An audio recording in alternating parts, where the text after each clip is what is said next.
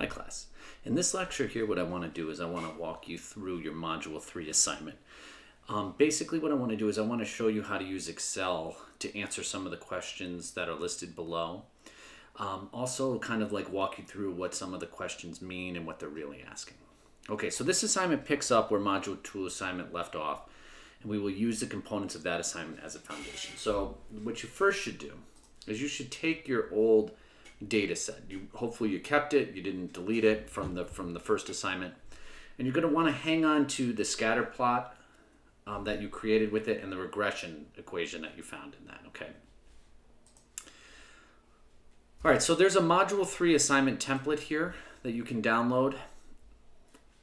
And I'll also post a sample one as I have been doing. And you're going to have to answer, all these questions here in the assignment. So what I want to do is I want to walk you through in Excel how you get some of these things. How, again, we already have the regression equation, R squared, talk about the slopes and the intercepts. Okay, so the first thing here, provide the regression equation for the line that best fit the data that you had. So what you should have had is you should have had it still saved. It's right here from your regression line. So it's y is equal to 220.4 times the x variable minus 215520. Okay, and this right here is our regression equation. Our slope here is this 220.4 and this minus 215520, 215,520. That's our intercept. Okay. Next thing it says is determine the value of r. Okay, and r is the linear correlation coefficient, and we know that it's a value between -1 and 1. So if it's close to -1, what that means is there are evidence of a strong negative linear relationship. If it's close to 1, that means there's evidence of a strong positive linear relationship. So if it's close to 0, it just means that there's no evidence of a linear relationship. Not that there isn't a relationship, just that there is no linear relationship. All right, so to do that in Excel, it's very easy. You're going to go equals CORREL. That's for Correl. That returns the correlation coefficient. So I'm going to select my first array. I always select my x variables first. Doesn't matter for this one here. Comma, then I'm going to select my y variables, which we know is the median listing price. And this right here is our linear correlation coefficient. Okay, and since the value is close to +1, there is evidence here of a strong linear relationship between the variables. Well, that's good. That's what we would expect, right? Like we would expect that as the square feet of the house goes up, so doesn't the listing price. Okay. So again, I'll let you flush this stuff out, but close to 1, it's positive. Our slope is positive, so we're seeing this positive linear relationship between the variables.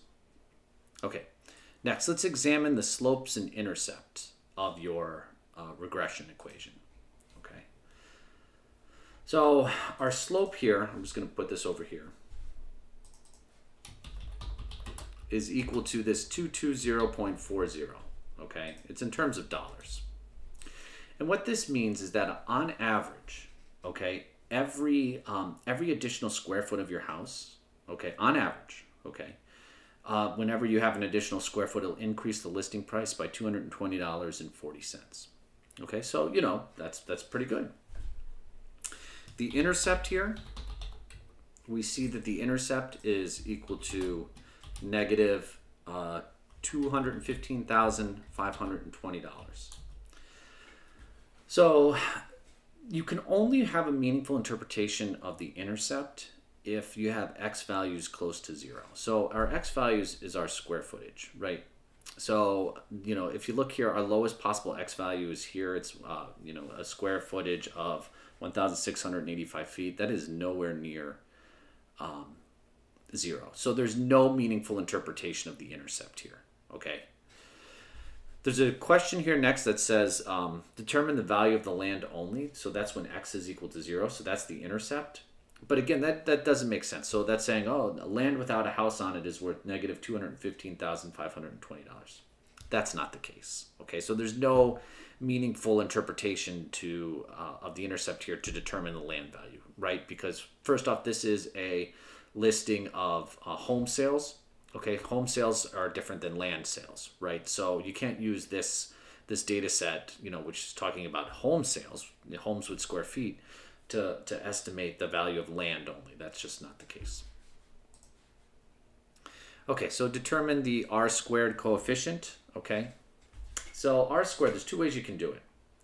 R squared is just equal to R squared, literally like that. So you could just square your R value here. Also, if you go back into your scatter plot here and right click on the data and click add trend line, you can see that you can click this here that says display R squared value on chart. And you see it's 0.6503, 0.6503 here. And what this is the coefficient of determination. And what that means is, look, just take these two homes here, or these two homes here. This is a better example. All right, notice that if to go from Garland County to Midland County, the home prices increase. Well, so doesn't the square footage. Okay, so what this is saying is 65% of the variation in the price, so 65% of the difference in the price can be explained by the difference in square footage. Okay, there's a lot of other factors, right, that go into determining home value, right, like what's around it, amenities, school districts, things like that. But what we're saying is, well, look, 65% of that difference in price, that variation in price, can be explained by the variation in the square footage. All right, so the next thing, conclusions here. I'm going to just help you get this started, but I don't want to give too much away because I want you to also do this. Is the square footage of your homes in your selected region different for homes overall in the United States? So for this comparison here, you're going to need to use this this PDF from the national statistics right here. Okay. It'll give you this. I already had it loaded up. And you're going to look at the square footage, and you want to pay attention to the mean, quartile 1, median, quartile 3, and max. So what you can just do is you can take your median square footage, go to Insert. You can click Recommended Graphs or this little arrow here. Let's pop in a box and whisker plot.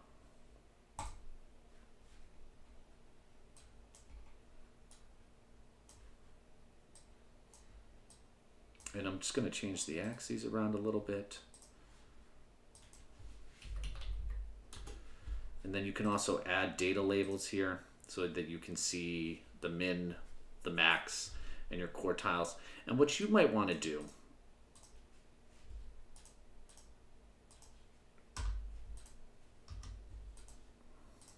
I'm trying to just delete the title here for you.